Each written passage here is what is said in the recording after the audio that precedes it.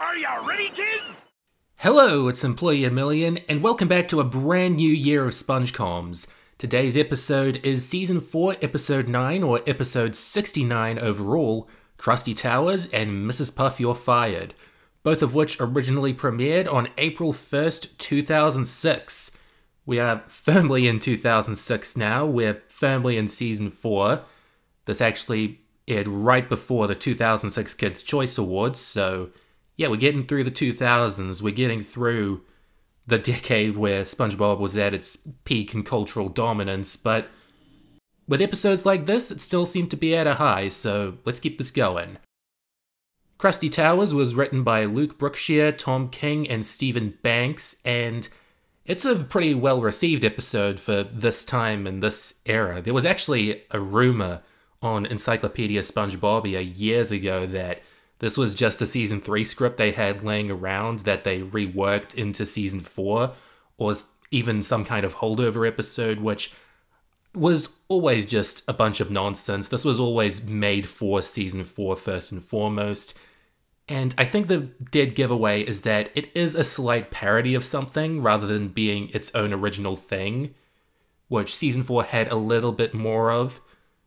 The name Krusty Towers sort of invokes the British sitcom Fawlty Towers, which aired in the 1970s. It's about this guy called Basil Fawlty, played by John Cleese, who runs a hotel. Shenanigans ensue as he struggles to keep the plates spinning or even tolerate his guests.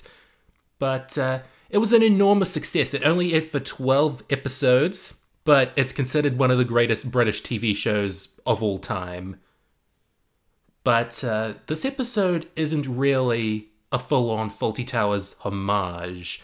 It's not exactly a parody of the plot structure of an average Fawlty Towers episode. If you want that, there's already a Cat Dog episode that does that.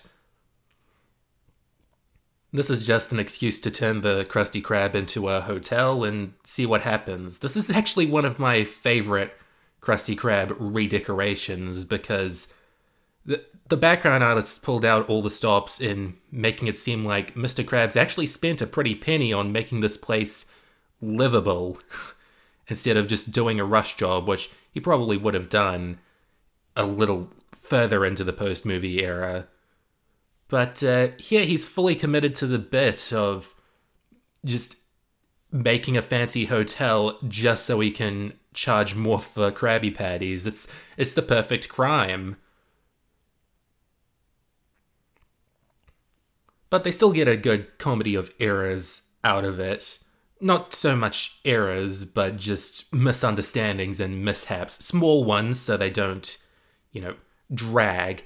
The good thing about the comedy in this episode is that it doesn't drag. It's always going to the next scene, the next big joke that they want to tell, and this episode has a lot of big jokes. It's a pretty uncommon, but not impossible to find pairing of Patrick and Squidward for most of it. We know SpongeBob and Patrick's dynamic quite well at this point. We know SpongeBob and Squidward's dynamic pretty well at this point. But not too many scenes of Patrick and Squidward just hanging out and trying to get a plot going. And Patrick's pretty in character here. I mean, he's being an annoying customer to Squidward. That's the point of the first half of this episode. But he's not being malicious. He's just sort of not being very smart about things. And, well, Patrick's not a very smart character. And I like how even with the customer that came in earlier, it feels like no one in this episode except Mr. Krabs and Squidward treated any differently from the actual Krusty Krab. Like, if Patrick just wandered in one day and people were telling him it was a hotel, he'd probably treat it exactly the same as the situation here. And SpongeBob is basically still an eager beaver of an employee, just helping out any way he can and not making too much of a fuss of his grill being moved or anything. It's not exactly from his POV, so sure. And this is one of the few times around this period of the show where Squidward is allowed to just rage quit and leave the story when he wants to, and it turns out fine for him for a little while. Like, you get episodes where, he's sort of stuck being the recipient of slapstick and just general misery for the whole thing, but this one sort of gives him a brief holiday in the second half, which is kind of relieving for some fans who were getting tired of that shtick by now and would get much more tired of it by season 6. But, you've still got that classic Squidward getting annoyed by people around him dynamic. Heck, he's even peeling a burger again. When was the last time he did that? So, no real complaints about this episode from me personally. I mean, there is a bit of gross out, but it's not any more graphic than something like Just One Bite. I just think that nearly all the jokes in this episode are great. The setup is amazing for what it is, and the animation is top-notch too for Season 4, which, as I've said repeatedly, is my favorite season visually. I do think that a lot of this comes down to the background artists putting their all into just a lot of scenes and shots that are only going to be on screen for a few seconds at most, but still add to a story that wouldn't work if it wasn't so, fancy and high class and clean. I say this as Squidward's about to give Patrick a bubble bath. And again, Patrick isn't being a jerk about it. He just doesn't quite understand that he's annoying people. But Squidward, when this portion of the story begins and Squidward is taking full advantage of the plaque that Mr. Krabs has put on the wall, that is taking advantage of the situation. Sure, he's no worse than Patrick in some aspects, but he's no better because he's doing this with the intent of annoying Mr. Krabs, which in its own way is satisfying after, all the hardship Mr. Krabs puts him through. But it's also just, treat people at places like this how you would like to be treated. Just don't go out of your way to make their lives, less, you know what I'm trying to say, right? There is a lesson to be learned in here that makes it a little more complex than your average, Squidward's going through misery sort of episode. It's showing that, Squidward can take advantage of a situation when he wants. And that is what makes it more satisfying when this all backfires and he ends up in the hospital. And another weird thing about this episode is this is the first appearance since, I think, Falls in April of Squidward's mother, who returns with a new design and a very different voice. And this scene is coming up in about a minute, but figured I might as well talk about it anyway, because, Squidward's mother is not an important character of the show at all, but it is something that you think about in the back of your head, like, who raised Squidward to be like this? But I think Squidward's mother is a fun character in this certain episode. But the weird thing is, this design is then used for Squidward's grandmother and the later seasons and the Patrick Star Show. So I don't know what's happening with Squidward's family. Like, they then redesigned the mother to look a little more like how his mother did in Fools in April. So I don't quite know what's going on with the family. It's best not to think about it, I think.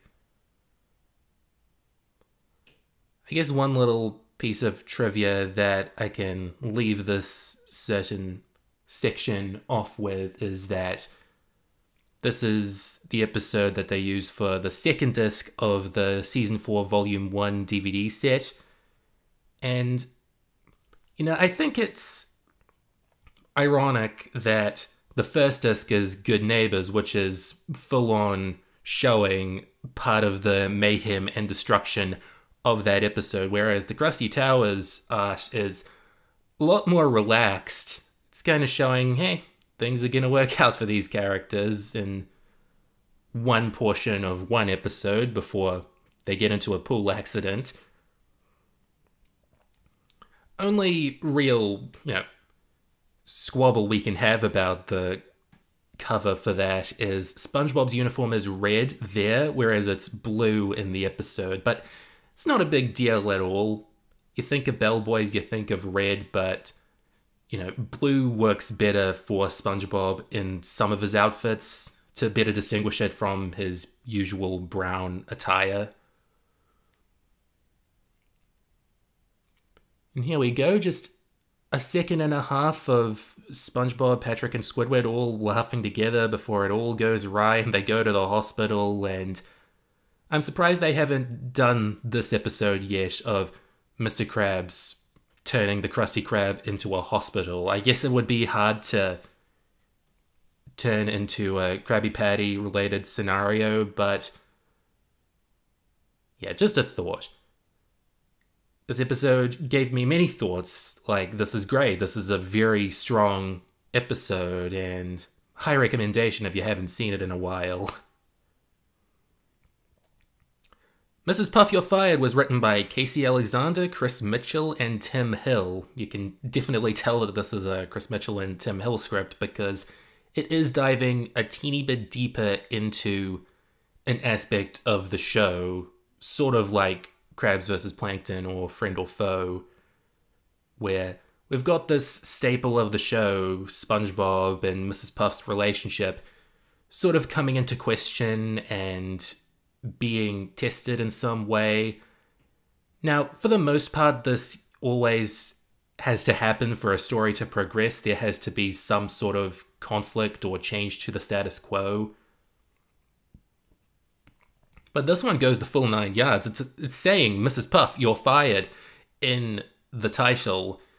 And can you really blame this Mr. Fitz character for being suspicious? Because they retcon a few things about SpongeBob and Mrs. Puff's boating school for the sake of this episode. A very slight retcon to the number of times he's failed boating school. It used to be 38, but now it's 1,258,056, which will make a good trivia question. And SpongeBob is even more nervous behind the wheel. Well, it maybe not so much more nervous than in something like Doing Time, but still, it is getting a little zanier. And I do really wish that they'd bring this Mr. Fitz character back rather than just being a background character, because there is a dynamic between him and Mrs. Puff that is hinted at here, but I think could result in something stronger down the line. I mean, this is a good start for this character, but when are we going to see him again? That's what I'm asking. Oh, and here's the star of this episode, the ever-iconic Sergeant Roderick, played by Robin Sachs. So this is a British guy. He kind of sounds Australian to me, but maybe that's just Finding Nemo turning sharks Australian in my mind, but British actor, became more popular in America after appearing in the action show Buffy the Vampire Slayer. And whenever a British actor appears in anything I like, first question on my mind is, did they appear in Doctor Who? And yes, he made an appearance in Torchwood 2 years before he died in 2013, so I haven't seen Torchwood in a while, but that's good for me to know. But I really like this character. He is the total opposite of Mrs. Puff in some aspects. Whereas Mrs. Puff deep down cares about SpongeBob and wants him to pass the test just so she can be happy, he can be happy, they can go on with their lives. The Sergeant is just completely ruthless. He doesn't care about SpongeBob's feelings, he doesn't care about his safety on this course.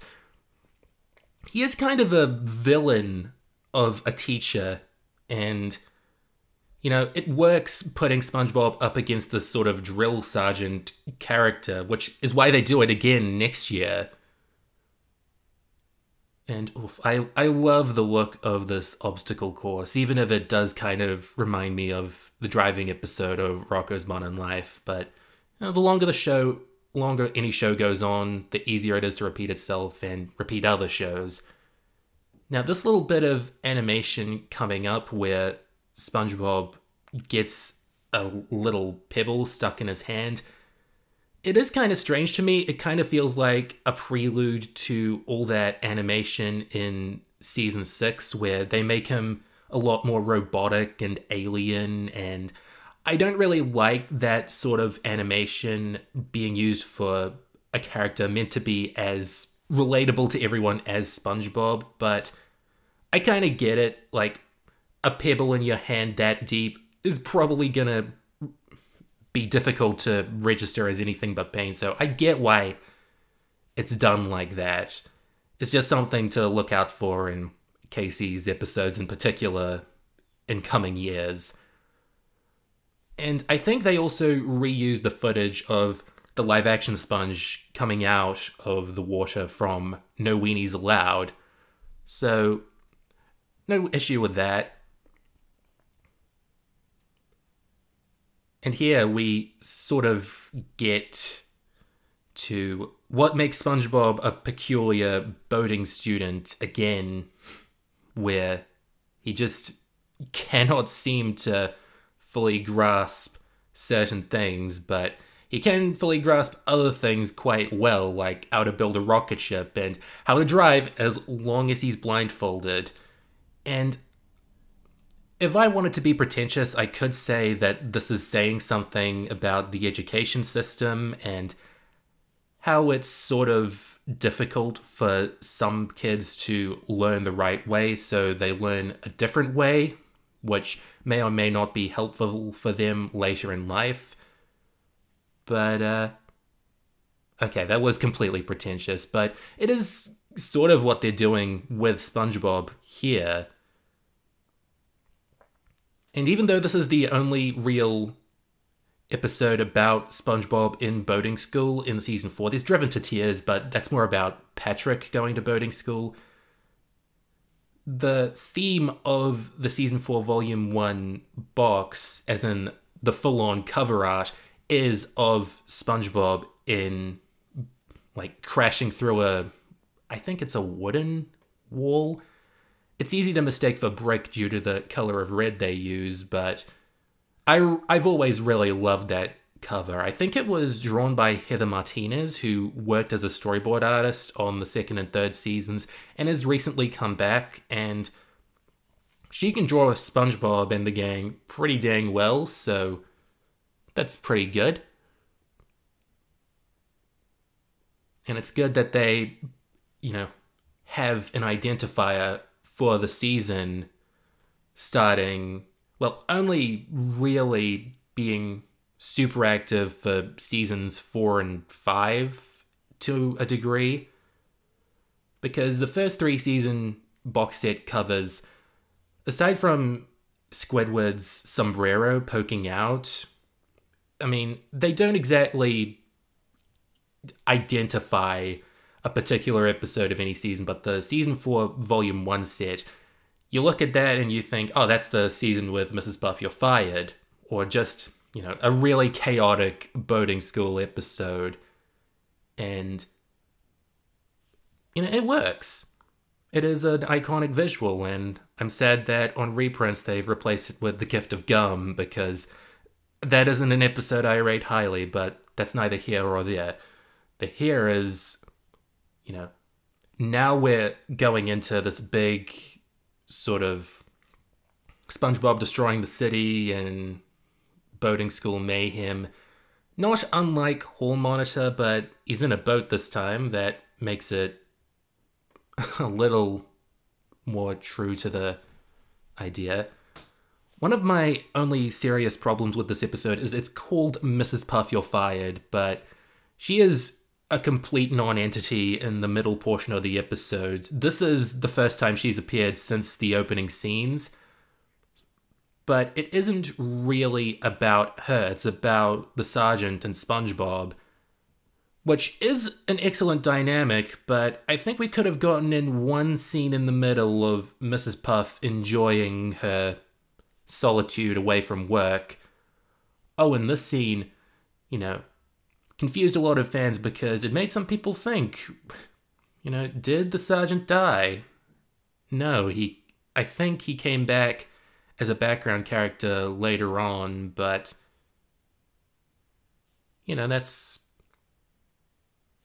nice, he didn't die.